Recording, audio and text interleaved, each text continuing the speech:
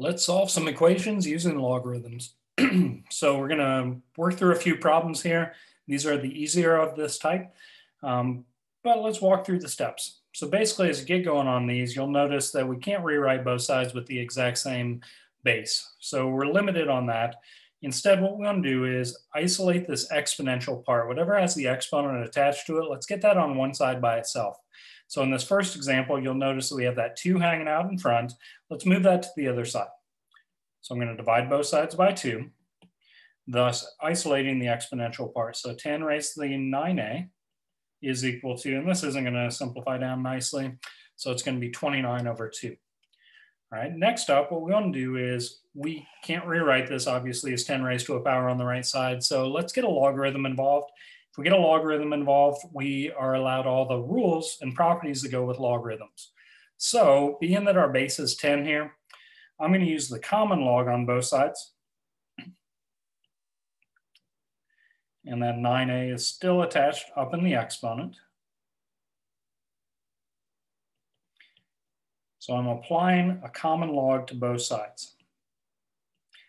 This is allowable based on logarithmic functions being 1 to 1. So we're allowed to do that. Now we could move this exponent down in front, but in this case, being that we used a common log, a log base 10, even though it's not identified, that's understood, and we have a base 10 in here. These are inverses. We have an exponential function with base 10 and a logarithmic function with base 10 as well. So we're going to get very nice canceling out on this side and just be left with our exponent 9a. Bringing the right-hand side down, we have log of 29 over 2. Now we just need to solve for a, so we need to get rid of that 9. We're going to divide both sides by 9. That'll put a on the left-hand side all by itself. And then as these cancel out. And then on the right-hand side, this is an exact solution. Just to be very clear, this is an exact solution for a. We could put this in our calculator. And whenever you apply a log to both sides, you kind of want to pick this strategically so you can eventually put it in your calculator. We tend to use either the common log or the natural log, depending on the situation. All right, but when we put this in our calculator, we can get an approximation. 0.129, I believe, is a good approximation for this. All right, let's move over to one that has e as the base. So a very similar problem in this situation. That what we want to do is isolate the e raised to the power first. So to do that, let's divide both sides by 2. This will use e raised to the 6x equals 13 halves. Okay, with e as our base, and you'll get used to this, we want to apply a natural log to both sides.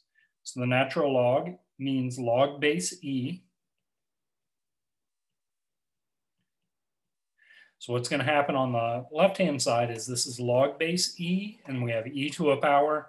These are inverse functions of one another, so you get that very nice canceling out again. We get 6x equals the natural log of 13 over 2. Again, to get x by itself, or get our variable by itself, we need to get rid of that constant that's being multiplied.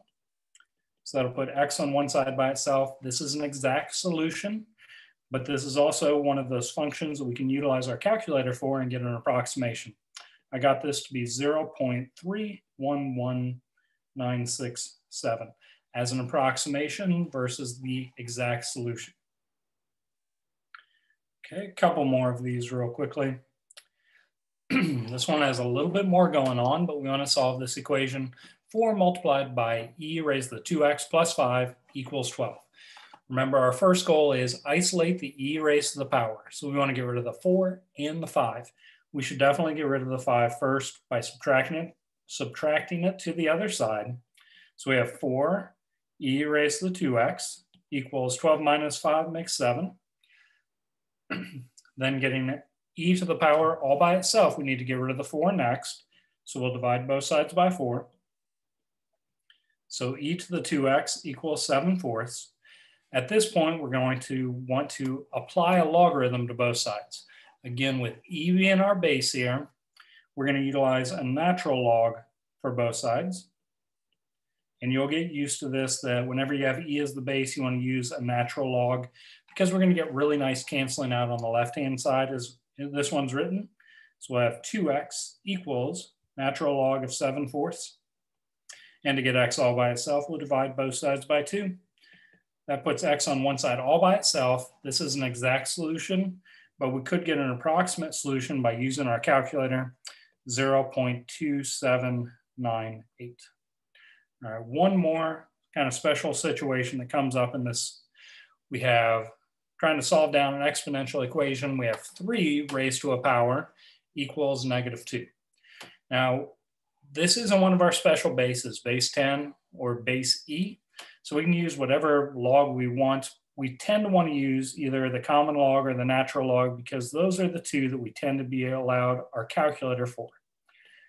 So I'm going to use the common log. So we apply a common log to both sides. We could do a little bit of work and solve this down. However, on the right-hand side, I noticed that we have a negative number being plugged into a logarithmic function. We're not allowed to plug in negative numbers into logarithms. All right, remember the domain of logarithms is only positive values.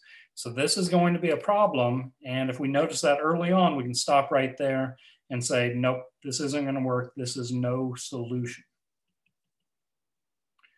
All right, we will work a few additional problems, the more difficult ones, where we don't start with a base that is either 10 or e.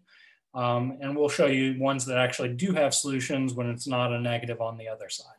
All right, I hope this helps out as you're getting used to using logarithms to solve down exponential equations. Good luck.